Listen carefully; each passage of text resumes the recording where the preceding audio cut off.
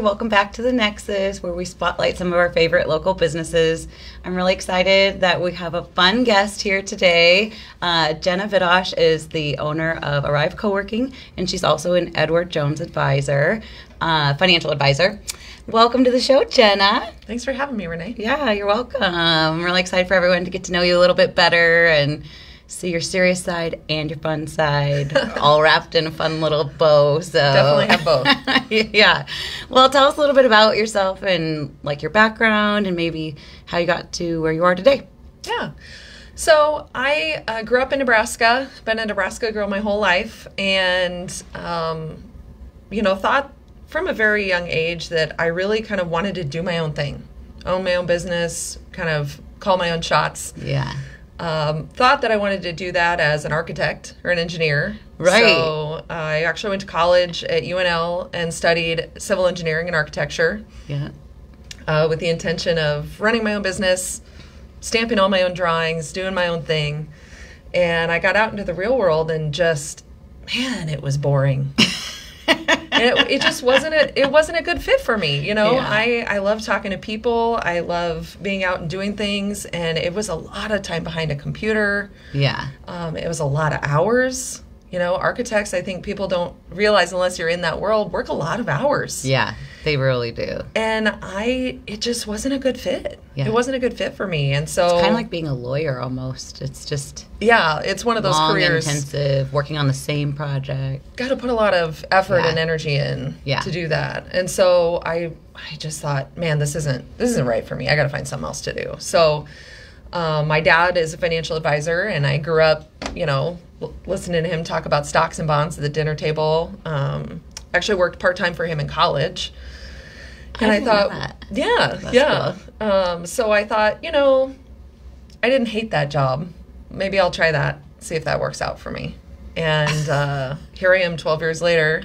Yeah. And it definitely worked out. It's a much better fit for me and my skill set. A lot more one-on-one communication with people, and really being able to be creative and use that part of my brain and problem solve for my clients, but do it, in a more person-to-person kind of atmosphere. Right. So, and you have a great support network with Edward Jones, and absolutely. It's a great company. It's been around a long time. Great name. Yeah, we're celebrating 100 years this year. Oh, really? Yep. That's really Edward cool. Jones is That's going to be a celebrating big 100 years. celebration, I'm sure. It is. We've been, celebrating all year, and definitely excited about where we've come from and where we're going. And it's a great place. Great place to call home. Yeah. And you're so intelligent. I'm sure, your clients really enjoy visiting with you and seeing their money grow. So thanks. Yeah. Well, but that's not all you do, though. You also own Arrive Coworking. So tell us a little bit about maybe how that got started and where it's at today. Yeah. So in working with my clients, and then also just being out in the community and networking, I met a lot of female business owners and heard a lot of the same stories, about how hard it was to start the business, or, they're running their businesses from their kitchen tables in between caring for children or pets or, elderly family members. And really that struggle that a lot of women experience being able to get a business off the ground, right? Mm-hmm. And I just got to thinking, what can we do? How can we help solve some of these problems, right? Create a community and a network for women to be able to support each other and help each other grow, to create a physical place for them to have the resources that they need, offices that are affordable, they're not locked into long-term leases, things like that, to create some legitimacy and some autonomy in helping them run their busineses. Yeah. And that the idea of Arrive Coworking really was kind of born out of that desire to help. Yeah. I remember going to your first ribbon cutting. You guys have such a great look. The design is really open, and there's a lot of shared spaces for the women, but you grew and you had full offices and you wanted to make more offices, right? Yep. And so you have a brand new beautiful location. Tell us a little bit about that and some of the changes you've made lately. Yeah. We really found that private office space was really one key thing for women to be able to feel like, yes, I've made it, right? Like I have a private office, I have a business address, yes. right? I'm not operating from my kitchen table anymore. And so that really has been kind of our most popular feature to be able to provide women that resource. And so we actually moved to Williamsburg. Our neighbors are Hampton. We're very grateful for that. And they've taken really good care of us there. And we just got done building out a bunch more offices and being able to, serve more people there. Yeah. And it's such like a great support system too. There's always like a positive environment. And that's what I love about being in a co-working space is having other business owners kind of going through the same struggles. And so I'm sure there's just some natural support and help that people are giving each other there. And it's pretty neat. It is. That kind of environment, we're built off of a traditional co-working structure, right? Where you can drop in and work and use this like a coffee shop. You can have a dedicated desk that belongs to you. You can have private office space. We have conference room availability and things like that.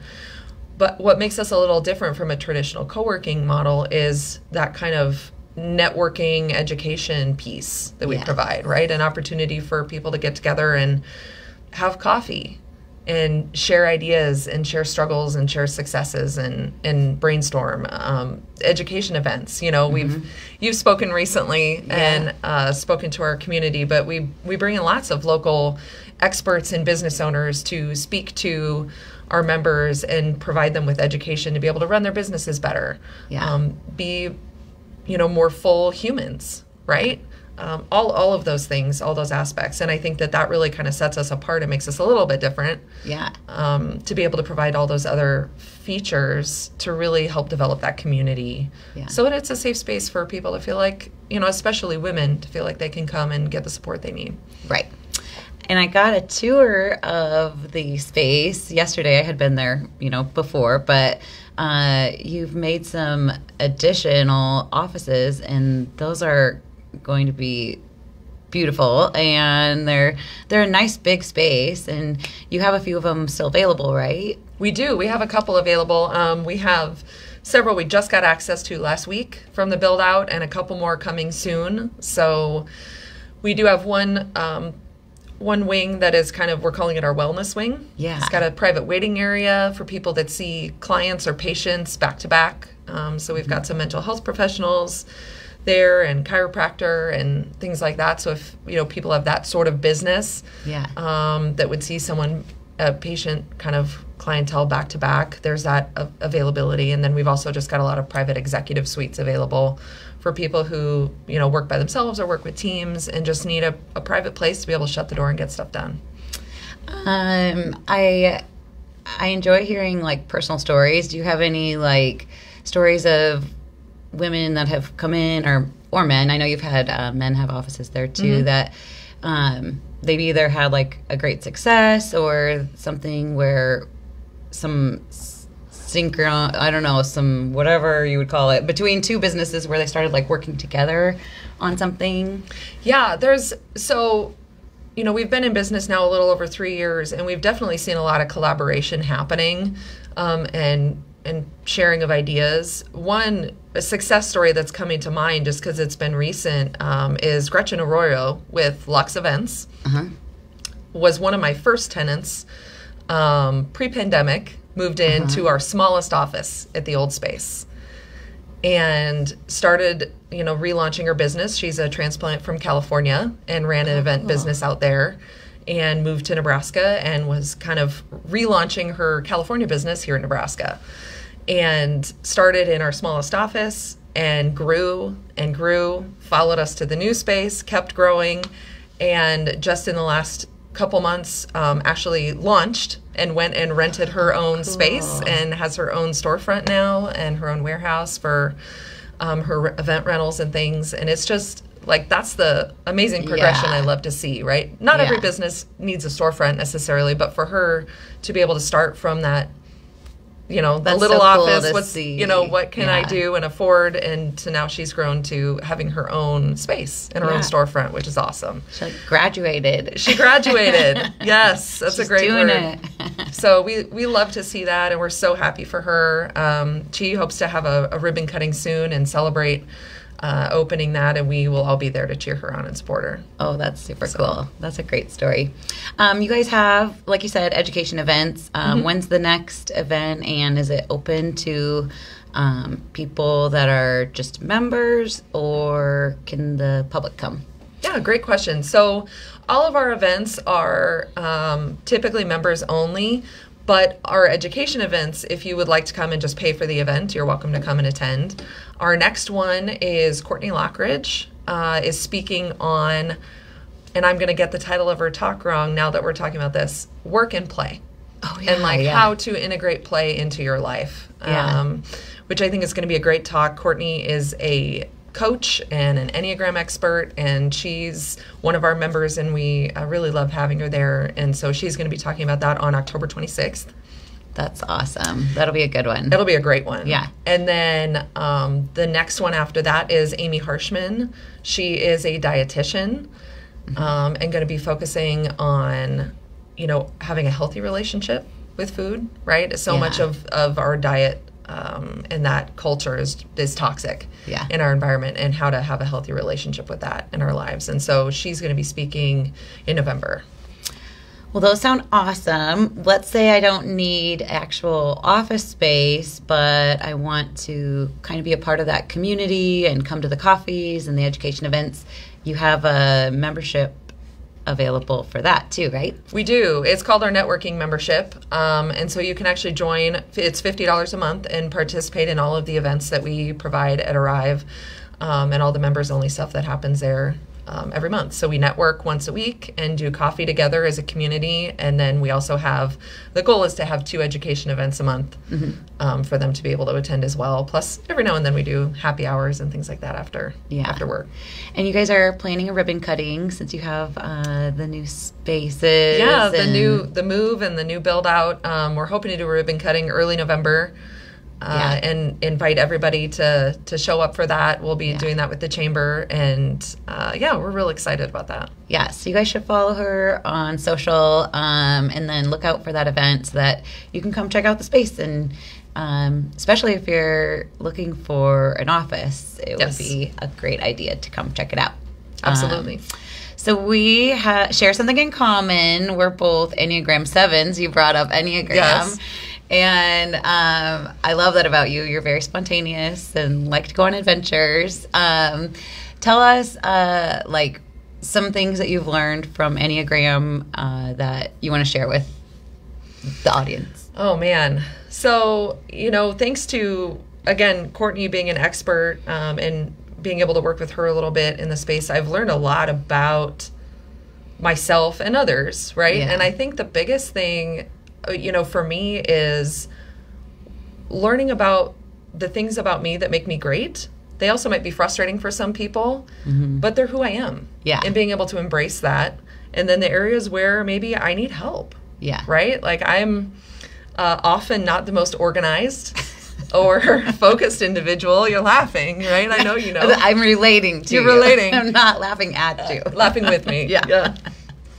But, when you think about hiring, right? Yes. Who do I need to hire to fill that gap? Yes. I'm so blessed right now. I have a community manager there at Arrive. Nicole is very different from me. She's very organized and very on time and very, and she reliable. pays attention to all the details. Yes. And she's a perfect fit for me, and the more I've learned about myself and about other people, the easier that's been to make a good hire. Yeah. So we're really blessed to have her there, and excited for where Arrive is headed in the future. And I'm definitely excited to see where you guys are going to go. I know you have other ideas of even launching like an online community, and that's really exciting to think about that. And I will always be cheering you on and watching where you go. So, Thank you. Yeah.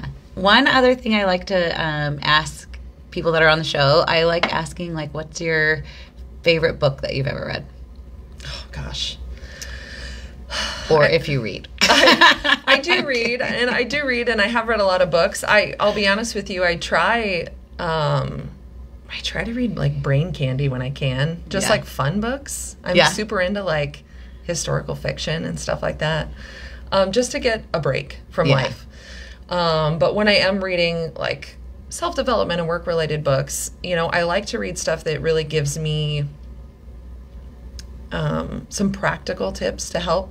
Because again, I've got 7, right? So many ideas. Yeah. Right? And so many different things and directions I want to go. So little time, right?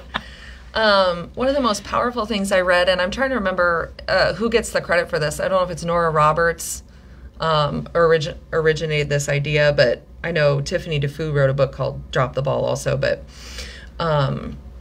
this idea that everything in life, you know, I'm a mother, right? Mm-hmm. And my kids are super important to me, but like everything in life is either glass or plastic balls. But not every kid ball is glass. Right? Or not every kid ball is plastic. And same with work, right? Not every work ball is glass. And not every work ball is plastic. And so the true, you know, for me, I hate work-life balance. That terminology I think is just baloney. But agreed. But the true skill is understanding which one is glass, right? And there might be times where I have to drop a plastic work ball so I can catch a kid glass one.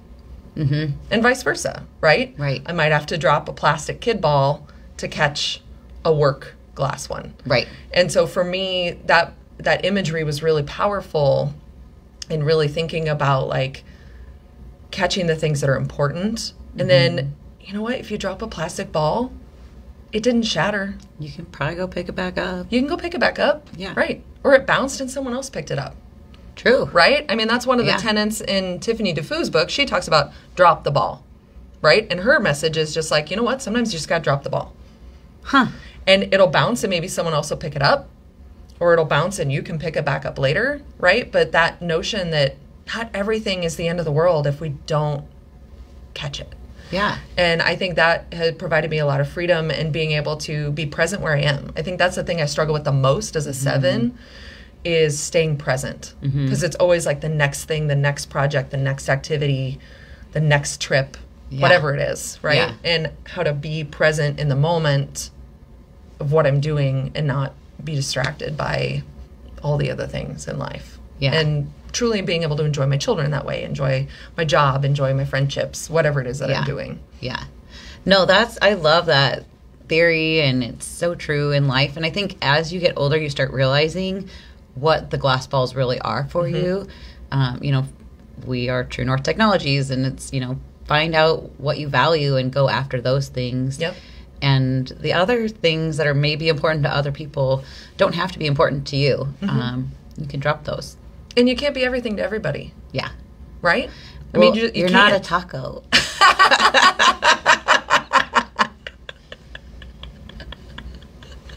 I'm so glad you get that. And I said it so serious. Well, you did. You're not a taco. It was very serious. We'll put that on your calendar, Renee. Oh, that's a good idea. We are jotting down famous quotes from me. We are. We will be releasing a calendar. Stay tuned. Might be coming in 2023. There'll be an announcement. Tearaway desk calendar. You're going to want to watch for that. Some of the pages are going to be blank. Deal with it. Oh, man. Well, we could talk forever, obviously, but I really appreciate you coming on the show today, sharing about your businesses and your hopes for the future and your wisdom and laughter. So, everybody, I really appreciate you tuning in, and we'll catch you next time. Thanks.